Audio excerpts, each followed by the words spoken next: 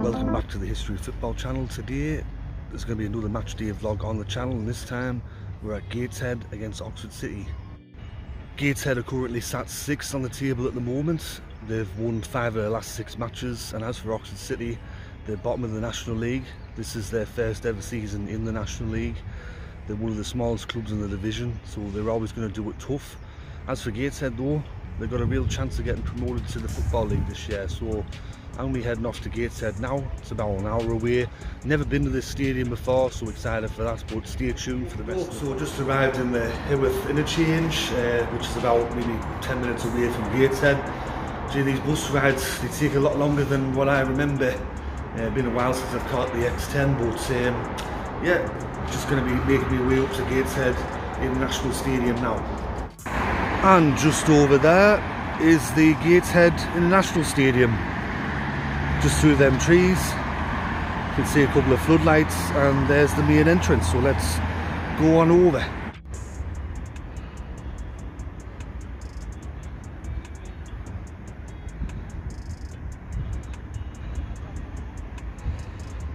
So just arrived at the Gateshead International Stadium. Only took about 15-20 minute walk from the bus stop there. With predictions for the match today, I'm going to be quite conservative. I'll go Gateshead to win 3-0 over Oxford City. I think if they're dead serious about promotion this year, then they have to beat these, so I'm going to go for Gateshead to win 3-0. Now this stadium itself, it was constructed in 1955, and it's been the host of a few clubs, including the original Gateshead Football Club. I did a video about their old ground, Redcliffe Park. If you haven't already seen that, go and check it out. And this ground's also hosted rugby league as well. I'm a rugby league supporter, big fan of rugby league, and this was the original home of the very first Gateshead Thunder in 1999. So not only is it hosted football and athletics, it's also hosted rugby league.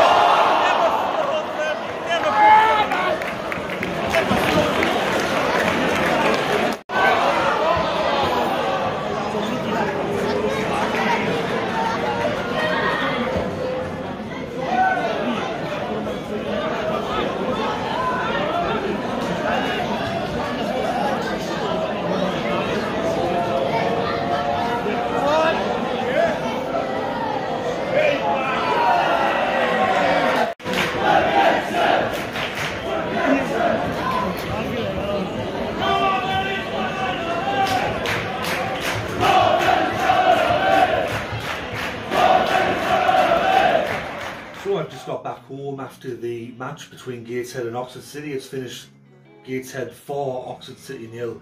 A very dominant display by Gateshead today. It's probably what you'd expect with where Oxford City are on the table.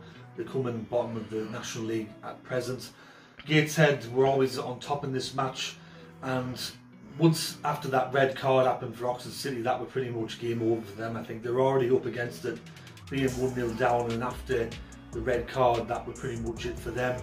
There was over 1,000 people in attendance today, which I think for National League is pretty good. And there was, I think, 37 Oxford City supporters that made their way up to Gateshead, so well done to them. I mean, it's going to be a long drive home, but hopefully they enjoyed their time in Gateshead today.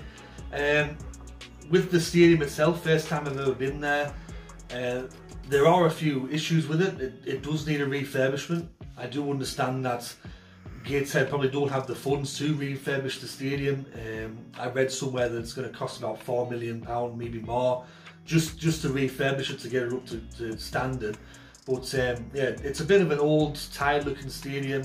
Also, it was a bit weird that they closed off all the other stands and they made everyone sit on the one main stand, and as a result it made things very hard if you wanted to get something to eat or drink, because they only had one kiosk open in that entire stand, so there was a line going for God knows how long. And as a result, when I saw the line, I went, I'm not going to bother getting anything because I'm going to be stood here forever. So that were a bit disappointing. And also the fact with the merchandise, they didn't have a lot of merchandise, because recently I've been trying to do this thing where I go to every ground and I get a scarf, and I went there today and they had no scarves, and pretty much all they had was just the home and away kits. They had tons of them, and they also had little pins, so I managed to get myself a Gateshead pin. I'll probably have to come back some other time and get a scarf, but it was a bit disappointing, that, especially that because they're in the National League, they didn't have so much merchandise. I mean, compare them to Darlington, who were a division lower, they had way more stuff. Or even Stockton Town, when I went to them, they had more stuff as well. But overall, it was a good day out, good win to Gateshead.